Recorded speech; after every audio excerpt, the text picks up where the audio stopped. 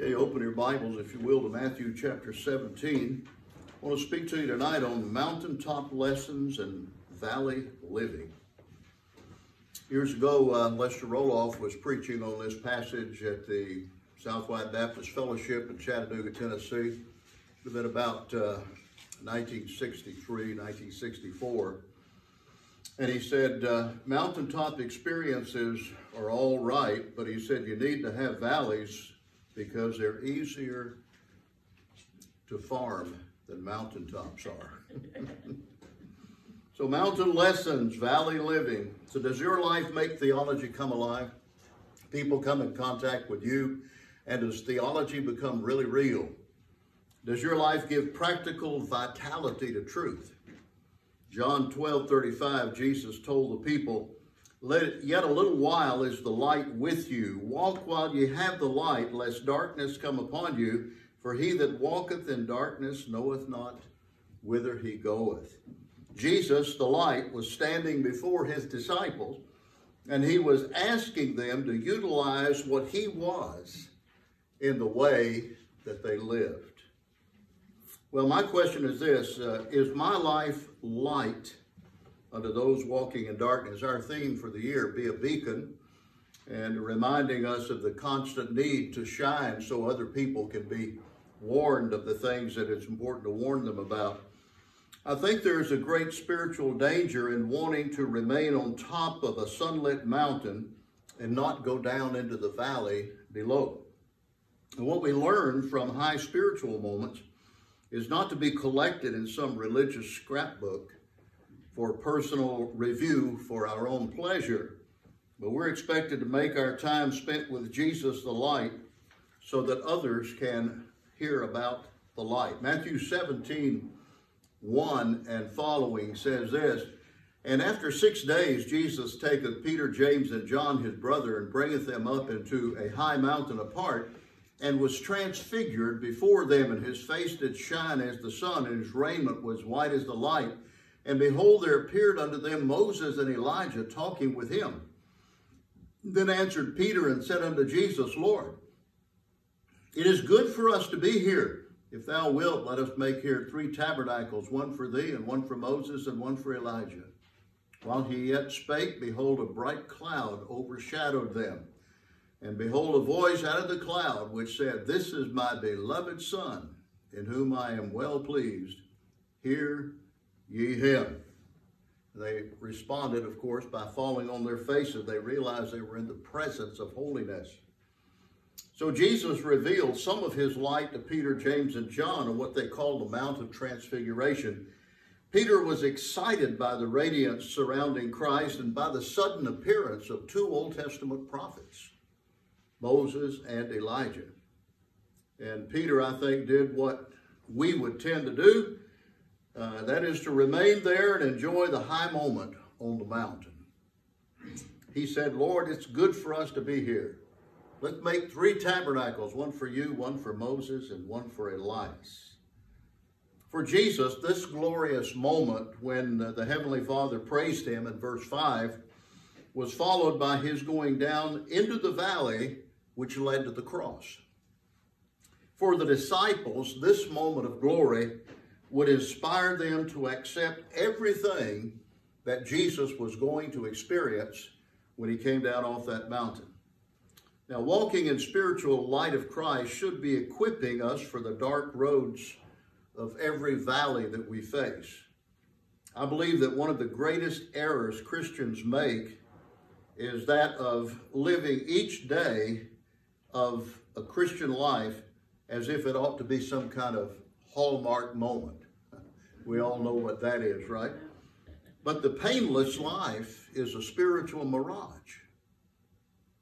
The sorrow-free life is a spiritual mirage. And the fear-free life is a spiritual mirage.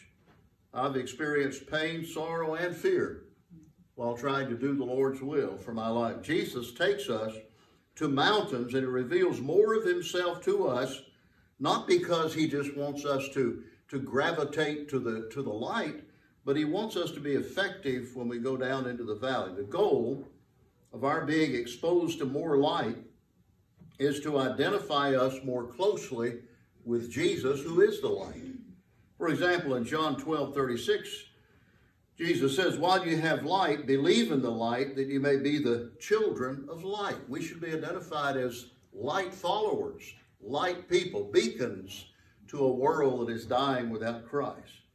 And the more spiritual light we show to this dark world, the more like Jesus, the true light, we are. So I want to give you a brief outline that will focus our thinking on being like children of light. Number one, enjoy your time with the true light. Enjoy your time with the true light. It was okay for the three disciples to enjoy that radiant expression of Christ there on the mountaintop, but it was also right to enjoy the sudden revelation of Moses and Elijah. However, Jesus did not intend it to be an entertaining moment. He told them not to talk about what they had seen happen up on the mountain. He said, tell this vision to no man until the Son of Man be risen again from the dead, in verse 9. So it's likely that Jesus asked them to remain silent. Why? Because the people had tried on several occasions to make him be king and by force, instead of responding by repenting of sin and accepting the prophecies about him and taking him as the king. From a practical standpoint, the three disciples have been given a glimpse of the coming kingdom, which would be a kingdom of permanent light. So Jesus expected them to conduct themselves as children of light as a result of that moment on the mountaintop. But where did he expect them to shine? The answer is down in the valley, where all the problems were. Down in the valley, where the opposition had taken up its place. Down in the valley, where disease and heartaches and burdens were plentiful. A personal encounter with Jesus Christ should give us an unrestricted focus. Matthew 17 says they saw no man save Jesus only. Everybody else was gone. Their image of Jesus Christ was now full, unrestricted. John said it this way about Jesus in John chapter 1, verse 9. He says, he was the true light which lighteth every man that cometh into the world. So when Jesus brings you and me to personal mountaintops, he's not trying to entertain us. He's not trying to give us the perspective of something that's always bright and beautiful, but rather he's trying to get us to enjoy our time with him, but not to consider it an end in itself. As a matter of fact, all the time that you and I spend with Jesus Christ privately ought to affect how we relate to people publicly. So the first thing I want us to look at here in this brief outline, focusing our thinking on becoming like children of light, is number one, enjoy your time with the true light. I hope you have time with the true light. Number two, act upon what your exposure to the true light taught you. Act upon what your exposure to the true light taught you. For August the 27th, in my utmost for his highest, Oswald Chambers gives us a warning. Here's what he says. Beware of not acting upon what you see in your moments on the mount with God. End of quotation. Exposure to the light is supposed to increase our perception of the value of light, and it is to help us conform to the light so that we become children of light. Chambers goes on in that very same devotional, and he gives us a word of encouragement. Here's what he says, and I'm quoting now, continually bring the truth out into actuality. Work it out in every domain, or the very light you have will prove a curse to you. End of quotation. God does not save us so we can skip from mountaintop to mountaintop, enjoying a series of exposures to the great light of the spirituality of Christ. but making no difference in the way we live in the valley. The person who only wants to talk about his experiences rather than put the lessons that he should have learned from them into practice is a great danger to Christianity. And you can find a lot of people who are willing to tell you about their experiences, but you need to see it in practice in their lives. That's why I began the message by saying, does the people see theology come alive when they come in contact with you? Do the people see truth gaining vitality when they come in contact with you? Chambers gives this warning also in the same devotional, August the 27th, my utmost for his highest. He says, and I'm quoting now, the most difficult person to deal with is the one who has the smug satisfaction of an experience to which he can constantly refer back to, but who is not working it out in his practical life. End of quotation. So on the Mount in Matthew 17, Jesus showed the 3 disciples the light that he was. Not because he was trying to impress them with the experience of the moment, but so that they could act like children of light when they faced his crucifixion and his betrayal. So once again, the question for you and me is this: do our lives shine and make theology come alive when people hear things about the Lord? Does your life and mine give practical vitality to truth? If you and I have met Jesus Christ personally, and we know that we did so for salvation, then we should reflect that. I think one of the most interesting things in the life of Christ reflected in the gospel is his number of references to fruitless trees. He doesn't want us to be fruitless trees. If we have met him in a separate spiritual encounter that altered our lives, then we certainly ought to be willing to show that as well. So if you and I are going to talk about our experiences with Christ, people ought to be able to see the results of those experiences, those encounters operating in our personal lives. So if you're keeping an outline, put down number 3. We looked at number 1, enjoy your time with the true light. And number 2, act upon what your exposure to the true light has done for you. Number 3, expose deception by your truthful outworking of your time with Jesus. Expose deception by your truthful outworking of your time with Jesus. The world is filled with deception. One of the names for Satan is slanderer. Another name for Satan is deceiver. And on we could go. But deception is constantly going on around us. You remember that the Pharisees were very deceptive. Jesus called them hypocrites. They were anti-Jesus, anti-Messiah. Now, they would have told you that they believed the prophecies of the Messiah. They just couldn't believe it was the man standing in their presence.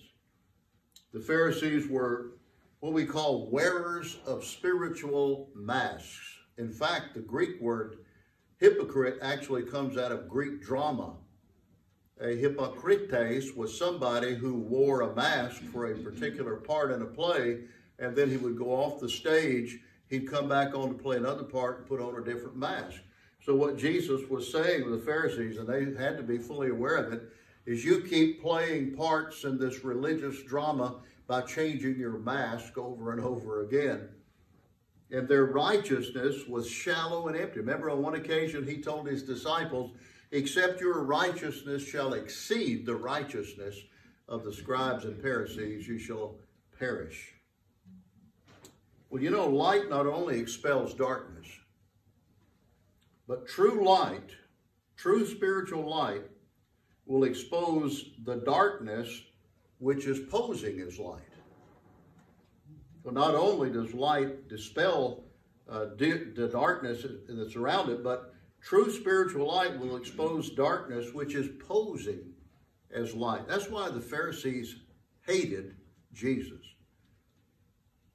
Jesus actually started exposing swamp creatures long before Donald Trump thought of it. Jesus said in Matthew 5:20, "For I say unto you that except your righteousness shall exceed the righteousness of the scribes and Pharisees, ye shall in no case enter into the kingdom of heaven." One thing that happens when true light shines is that it reveals false light for what it is, just a different shade of darkness. Jesus shined. He was the true light, and he shone his light on the Pharisees, and they hated him for it. So about this Matthew 5:20 passage, Chambers makes this statement, once again coming from August the 27th, "In my utmost for his highest." He says, "You must be more moral than the most moral being you know. You may know all about the doctrine of sanctification, but are you running it out in the practical issues of your life?" End of quotation. Howard Hendricks, one of my favorite teachers at Dallas Theological Seminary, used to tell us, "Young men, our faith is personal, but it was never intended to be private." In our founding fathers' writings, Gene Cunningham, by the way, thanks for praying for Gene. He came through the bypass surgery quite well. I just chatted with him on the messenger a while ago when I was texting him. But our founding fathers' writings, it is clear they expected faith to be freely expressed in public places. Gene and I have been studying the United States Supreme Court cases beginning right after Washington appointed the first Supreme Court justice all the way up to around the early 1900s. And they made it very clear, the Supreme Court justices made it very clear that the founding fathers did not intend for the expressions of Christianity to be hidden. They expected them to be public. Matter of fact, one writer, Benjamin Franklin, indicated that if we are going to make sure Christian principles are passed on from one generation to another, they must be included in the teaching in the public schools. Well, the founding fathers knew that Christian principles were the foundation of the Declaration of Independence of the United States Constitution. And they never gave even the slightest impression that they were opposed to public expression. If the founding fathers were alive today, they would be chagrined at the efforts to remove crosses from public display, to remove nativity scenes from public property, and not to require the Bible to actually be part of public school curriculum. They'd be absolutely chagrined. If you haven't read it yet, get Dave Barton's book, Original Intent, and study it. You'll see he doesn't give his opinion. He actually quotes the founding fathers, what they actually said. The evangelism mandate that Jesus gave expects public expression of our Christian beliefs. You can't go into all the world and preach the gospel to every creature behind closed doors. We can't do it. It requires public expression. Well, been a lot of changes recently, haven't there, over the years. I don't know if you remember one of our former deacons here, Bob Davenport. I really loved Bob and hated to see what happened, but Bob loved a particular song. M.B.C. Slade wrote a song entitled "Tell It Again." It goes like this: "Into a tent where a gypsy boy lay, dying alone at the close of the day. News of salvation we carried, said he. Nobody ever has told it to me. Tell it again. Tell it again. Salvation's story repeat o'er and o'er, till none can say of the children of men, nobody ever has told me before." Another writer, Carrie Breck, wrote, "Help somebody today. Look all around you. Find someone in need. Help somebody today. Though it be little, a neighborly deed, help somebody today. Help somebody today, somebody along life's way. Let sorrow be ended, the friendless befriended. Oh, help somebody today. But we're talking about being a light, letting our light shine before a world that's becoming darker and darker and darker. Now we can sit around and complain about the darkness, Jerry Falwell said, or we can light a candle and let people see the light. The closer I get to the Lord Jesus Christ, the less I'm going to think of myself and the more I'm going to think of others. Others, Lord, yes, others. Let this my motto be. Let me live for others that I might be like thee. Well, let your light so shine. The reason we have mountaintop experiences is so that we'll be better equipped to walk the dark valleys of life. Amen? Let's stand together for prayer. Lord, we love you. We thank you for your blessings in our lives. And right now we ask you to touch our hearts as we sing the invitation. We'll open the altar. If anyone needs to come for any reason, may this be the moment, we pray. Thank you so much, Lord, for those mountaintop experiences. But help us not to be so enwrapped in them that we ignore their purpose, and that is to equip us to shine in the dark valleys below. Speak to our hearts now, we pray, in Jesus' name. Amen.